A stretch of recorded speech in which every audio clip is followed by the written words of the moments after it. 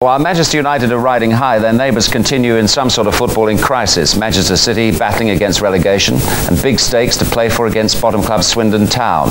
An anxious day for both managers involved. Ray Stubbs reports.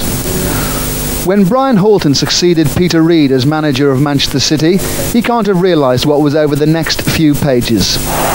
He got the perfect start right enough, a win at Swindon last September. But dark days soon followed. The trauma of the drawn-out boardroom takeover by the Francis League consortium and a crippling injury list took their toll. Suddenly, City were looking at relegation. Now installed as chairman, Francis Lee wants results. Brian Horton is no one's fool. He's aware of the whispers, that his job is on the line. There's no time to worry about such things.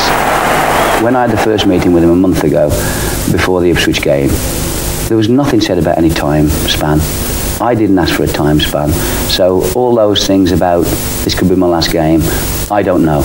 That's never been fed to me from him or his other directors at all. So I know, Ray, that we have to get results, like Joe Royle, like Dave Bassett, like John Gorman, who I had a drink with last night.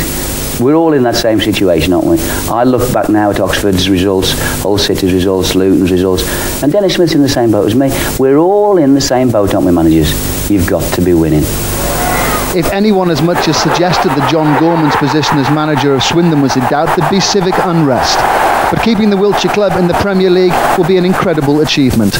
So today's match brought together Swindon, bottom of the table, against Manchester City, fourth from bottom.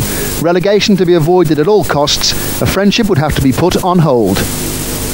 We need to win, they need to win, so we're both going to be fraught, aren't we, today for 90 minutes? We know that, but at the end of it, there's nothing you can do at about 10 to 5. You know, so as I said, we'll have a drink. David Hay and John will come in for a drink, and that's the way it'll always be. Could be a big day for Swindon, John. You could lift yourselves away from that bottom place today.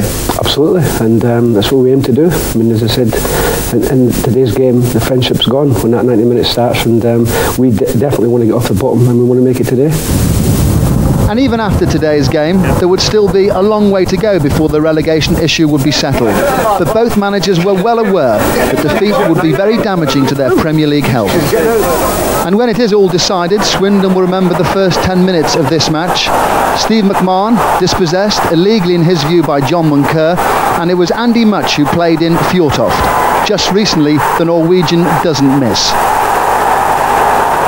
That was goal number 8 in 6 games for Fjortoft. Swindon ahead in 8 minutes. Arguably the crucial moment of the game followed soon after. From Nicky Summerby's cross, the Norwegian got above Michel Vonk and firmly headed into the City goal, only for the celebrations to be cut short. Swindon were of the opinion the referee's decision cost them the game.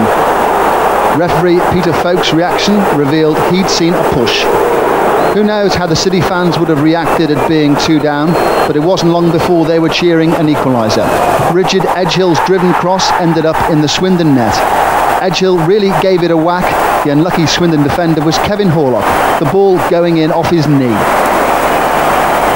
1-1 at half-time, and it was a goal worthy of winning a match that City scored after 50 minutes. David Rocastle kept his composure and his balance. 2-1 to City. Rocastle's first goal since joining the club from Leeds, and already he's become a main road favourite. Needless to say, Swindon pressed and pressed. They'll feel they should have equalised. Terry Fenwick's header was dealt with by Andy Dibble, in for the injured Tony Coton. They were still piling forward a minute from time. Andy Much headed just wide from Frank McAvenny's cross.